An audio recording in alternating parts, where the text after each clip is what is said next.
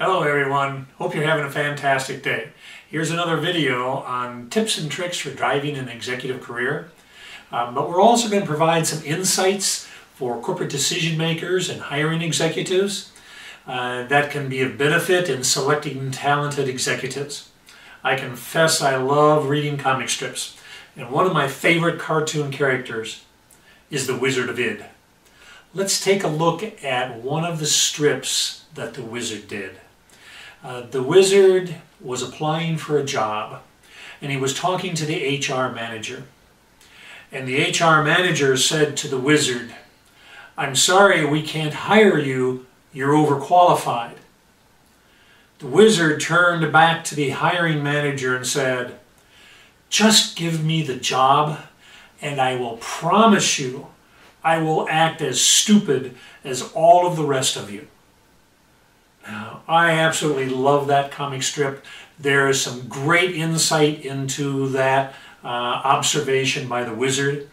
So let's take a look at some of the boilerplate excuses as to why corporations turn down overqualified talent. Number one, they will only work for us for a short period of time and until they find something better. Number two, they will not be satisfied at the compensation level we are willing to pay them. We cannot pay them more than we have budgeted. They will not work well within our corporate culture, probably making the other employees feel uncomfortable. They will be difficult to manage since they will be working at a level far below their capabilities. They will not be happy in the job since it will not be challenging for them. Now, I have done some extensive research into this over the last 18 years of my career helping senior level executives secure new positions. And I have come to a conclusion or observation on why it is that corporations will not hire overqualified executives. I think it is so important that I am putting it up on this video so you can look at it and refer back to it. I have really come to the conclusion that the overwhelming reason is direct supervisors feel intimidated by having staff that may be superior in their talent than that supervisor. The supervisors feel threatened by talented, overqualified staff persons. They think that the talented persons may make the supervisors look bad, or may, in fact, cause the supervisors to be fired and take over their jobs. A frightening thought for the supervisors. Yes, that can be very intimidating for supervisors. But there are some ways to deal with that, and we're going to discuss that in a minute. But let's take a little bit closer look at some of the reasons why talented people who are overqualified for a position are willing to accept that position. Number one, if a person is overqualified, perhaps because of the economy, they are willing to work at a lower compensation or job level than they have been accustomed to. Maybe they will only stay for 3 to 6 months, but in that period of time, they will probably bring more value to the company than the qualified person would bring in 3 to 6 years. I would personally take that overqualified person in a heartbeat. Or perhaps the overqualified person has had a great career and has reached a decision that they want to, quotes, slow down a little bit. Maybe they don't want to travel as much and would welcome the opportunity to have regular hours. Maybe even spend some evenings and weekends with the kids or the grandkids.